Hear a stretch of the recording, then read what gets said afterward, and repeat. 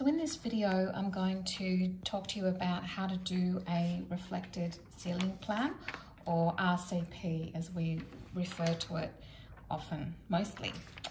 So what I've got here is a piece of tracing paper, and you'll place this directly over the top of your floor plan. So you can see that it's important to have that floor plan finished before you go on and do your RCP. So once you have that over the top, you're going to be tracing the wall, the perimeter of the walls. I'll just pop a bit of white paper underneath so you can clearly see it as distinguished from the floor plan underneath. You're tracing the floor plan, but you're not actually placing in the doors and windows into the walls.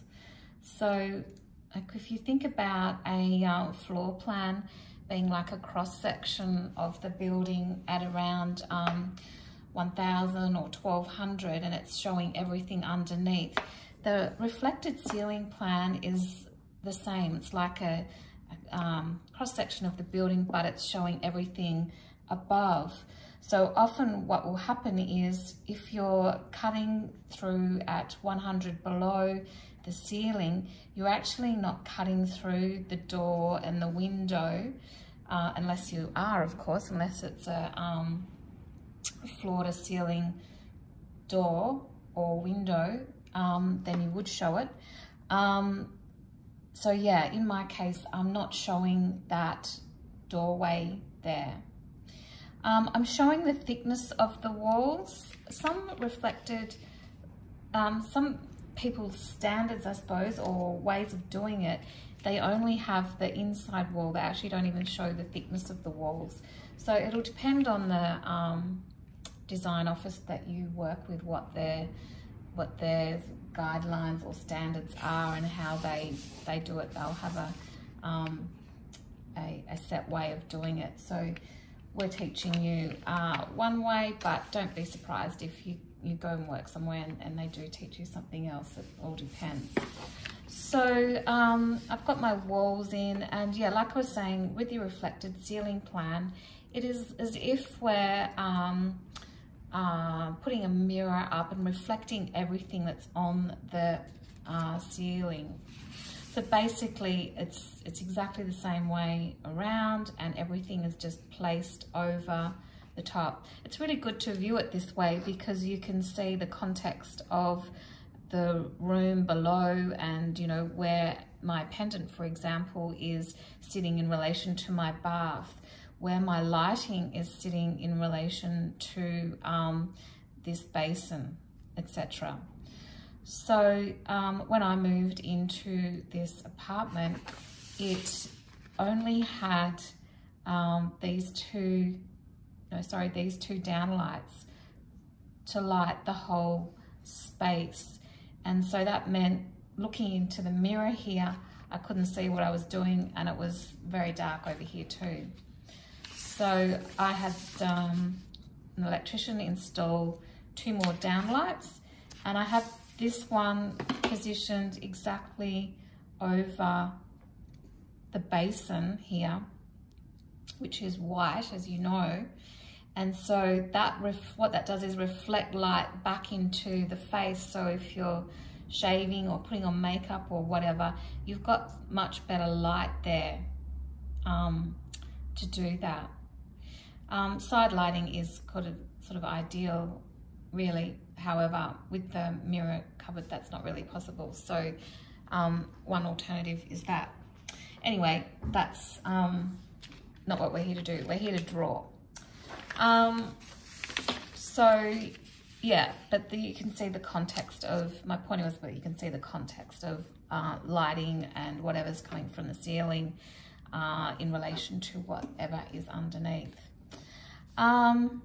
So what we do is give a symbol for everything that's on the ceiling. So just remind you again of our drafting guidelines.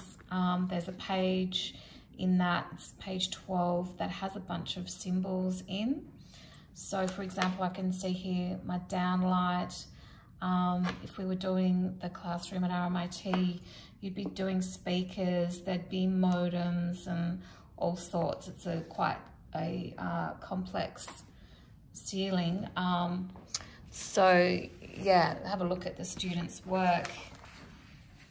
You can see that they've listed indicated where every ceiling tile is on the ceiling. And then a whole bunch of things that we don't have in our bathrooms.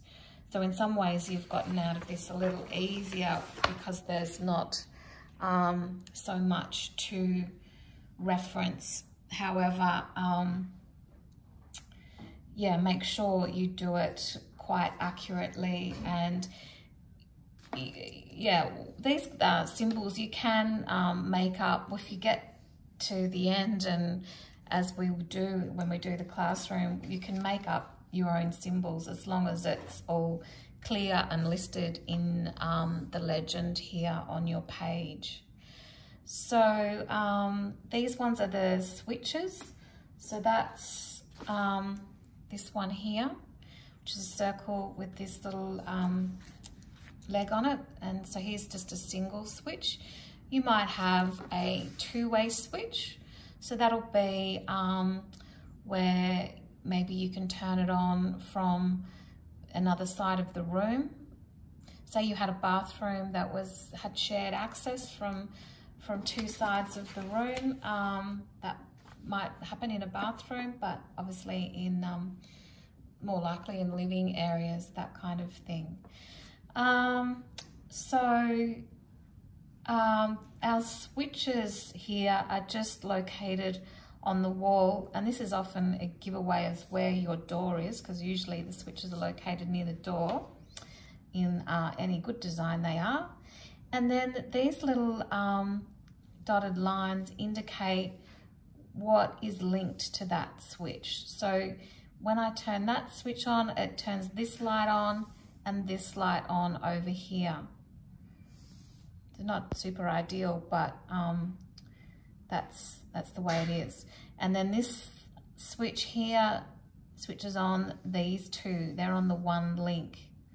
So in the case of RMIT Classroom, there's all of these banks of lights are all connected. So, and there's a couple of switches for different banks of lights, as you might remember. So that gets a bit more complex. But for us, we've got, or for me, I've got two lots of down lights, and I've also got a pendant light over here, and I have a ceiling fan. So you guys might only have one or two lights and a ceiling fan. I've got a sprinkler. Of course, that's not connected electrically to anything. That's just sitting there because I live in an apartment. And the other thing I've got is a shower rose. Now mine is connected to the ceiling. That's why I've got it on here. If yours is attached to the wall, you won't have your shower rose on your ceiling, on your reflected ceiling plan. So the last thing I have is a manhole just inside the doorway. So I've indicated that there by its size, just with an M. So that's an example of making up a little symbol in your legend there. The other thing that I have on my reflected ceiling plan is the height of the ceiling. So we put that in a little box just like that. So I've kind of lined it up here because there was a bit of a blank space there, and then just lined it up there. Yeah, we try to avoid this crossing over if possible, but it was absolutely impossible for me to not, because these two are connected, is to not cross. So, and it's harder to do these dotted lines neatly, harder than you might think. To get some of my curves, I have used that to help, but I didn't quite have the right angle a lot of the time. I do have a little blue bendy wire thing that I haven't got here, but I might try to get and bring in and show you in one of these videos. That can be really handy for doing this when we come to inking it up.